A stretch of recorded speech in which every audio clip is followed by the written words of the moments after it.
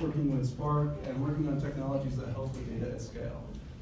So that's the main thing, that's mainly what's covered over the 13-week period. We also have a number of case studies where they practice and do practical, they take their ideas and apply them in a practical sense. So without further ado, I think we'll get into the talks. But before we get going, just want to talk about the format. It's 4 minutes, and then I will walk around between each one and ask a question from the audience.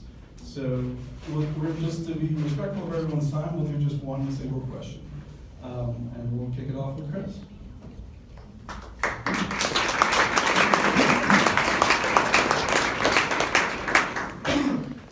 Thank you, Adam. My name is Chris Feller, and having worked as a statistical analyst in the NBA for the last few years, I've come to the conclusion that for most teams, success is heavily reliant on their ability to select the right players in the NBA draft.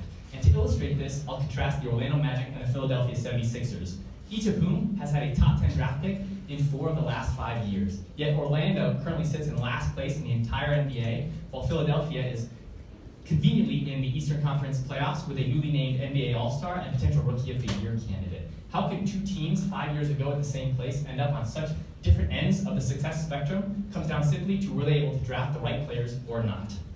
I wanted to bring a machine learning approach to this, to make predictions of which college players would be most successful at the NBA level, while at the same time uncovering which player characteristics and on-court metrics were most predictive for NBA success. To do so, I needed a target variable that encompassed a player's production, efficiency, and contribution to team success.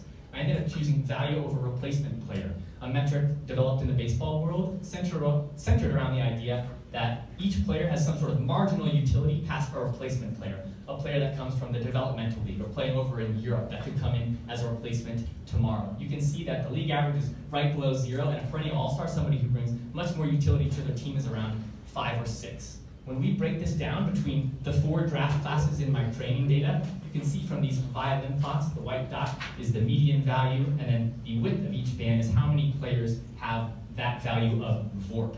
What we're looking at here is the draft classes in 2011-12 and 2014-15 really had that top-tier talent, those all-stars in Anthony Davis and Karl Anthony Towns. Whereas the 2012-2013 draft class, which is commonly known as the worst class in the last 10 years, did not, and in fact had more busts, players that were selected to the NBA but never actually played.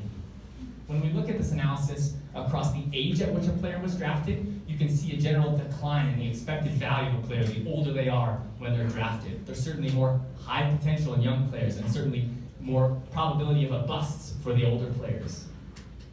As far as my methodology goes, I aggregated data from 4 sources. My feature matrix was composed of 89 features. One problem I ran into was I didn't have a lot of observations in my training data. There's only so few players that are drafted into the NBA. And so to account for this, I utilized a bootstrapping technique where I randomly sampled with replacement to increase the size of my training data and make my model more generalizable. And that's really when I started to see success in my model and making predictions.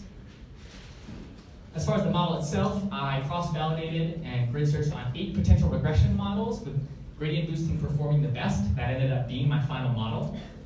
In production, I had some winners in my validation data set. Jordan Bell, who was seen as the steal of last year's draft, he was selected 38. My model had him as 13th.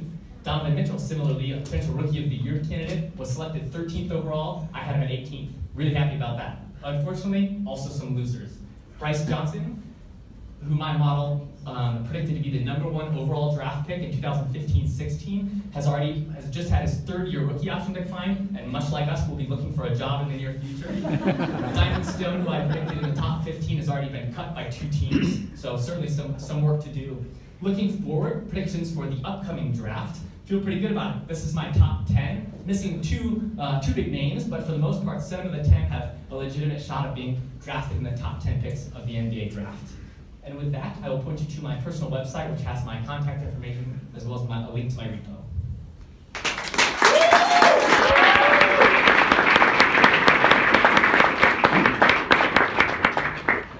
Are there any questions for Chris?